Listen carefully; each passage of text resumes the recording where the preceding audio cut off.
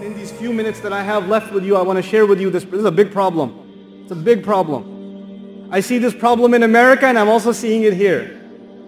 I was realistic before I came here. We're a global world now. The problem of Muslim youth in America are the same as the problems of Muslim youth in Qatar, or in Dubai, or in Saudi, or in Pakistan, or in Egypt. The youth have the same problems. You have the problem of some kids saying, some young people saying, and even older people saying, I know it's haram, but Allah is so merciful, man. He's like Ar-Rahman Ar-Rahim. I know it's haram, but come on, Allah is He's not gonna punish me for that. He's gonna take it easy on me. I want to help you understand this problem. Because Allah described His love and His mercy with such an extreme way, some people might try to take advantage of it. Some people might say, it's just a little bit of drugs. It's not that much.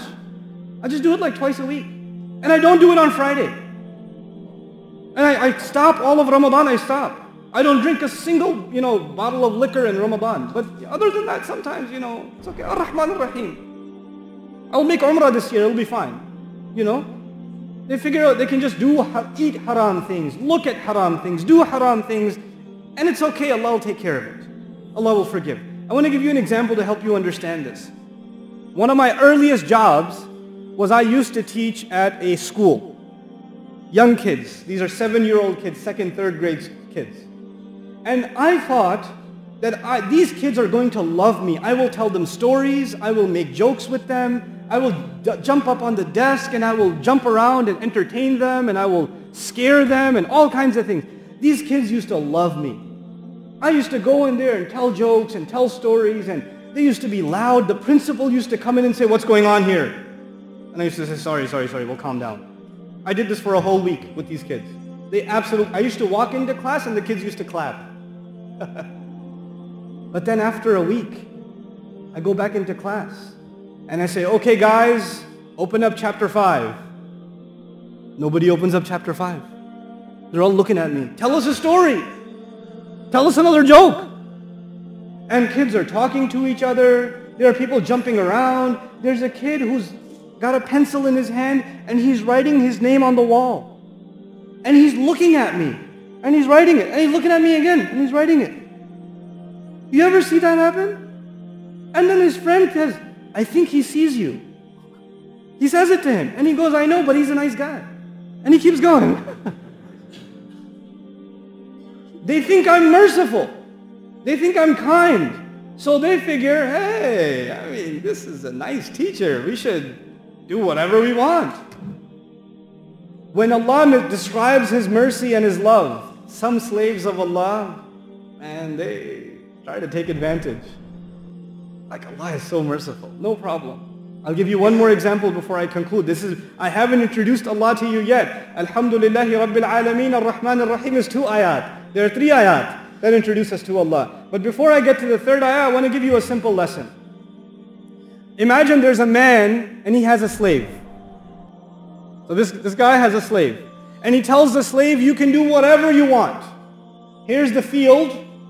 He owns a field. He said, you can do whatever you want in this field.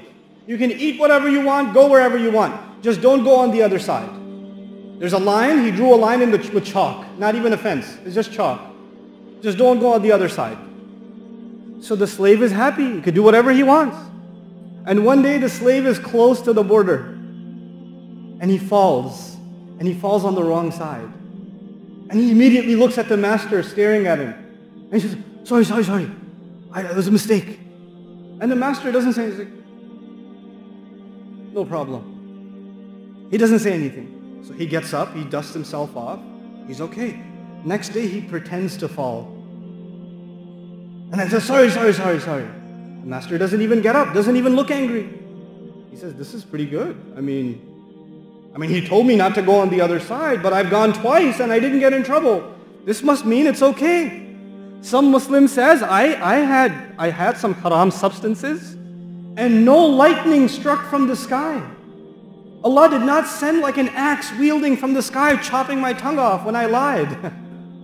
It should be okay. Allah is okay with it. You try to earn some money the wrong way, you look up at the sky, oh, nothing happened, I'm okay. I can do some more. So this slave starts going on the other side over and over and over again. And a whole year goes by. Now he spends most of his time on the other side. So the master calls him. After 1 year, he calls him. And he says, so how's it going? Pretty good, pretty good. You're pretty kind. Love it.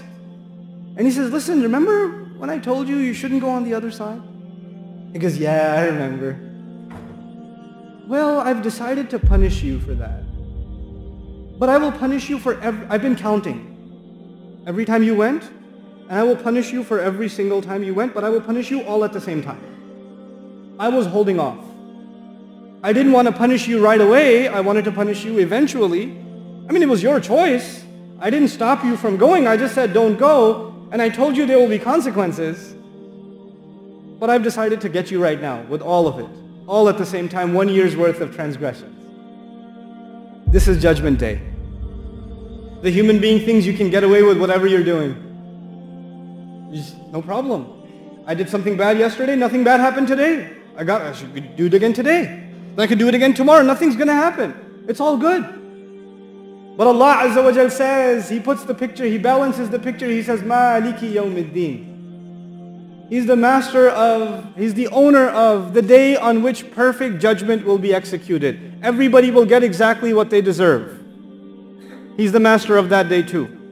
So as I leave you in this khutbah, I want to share with you that Allah balanced two things. On the one hand, He is extremely loving, extremely merciful. And on the other hand, if you take advantage of His love and His mercy, then He will judge you too.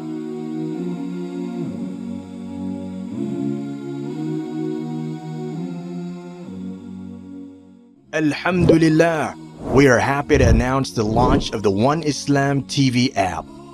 Watch hundreds of high-quality produced Islamic reminders, Quran learning videos, stories of the prophets, and so much more. 2 new videos uploaded daily, inshaAllah. Watch videos on demand, or download videos and watch offline. No more annoying ads or pop-ups. 100% safe browsing for your peace of mind. Watch or listen to lectures and lessons while you work, rest, or drive with your device switched off. One Islam TV is 100% run and owned by Muslims, which means the small amount you pay for your subscription is a SADAQAH JARIYAH, continuous charity for you, as we use the funds raised to continue producing more beneficial videos and reminders, inshallah.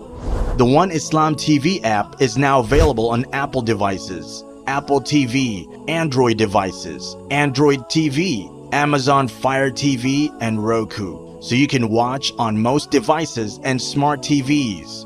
Download now for a free 7-day trial. May Allah reward you for supporting our work.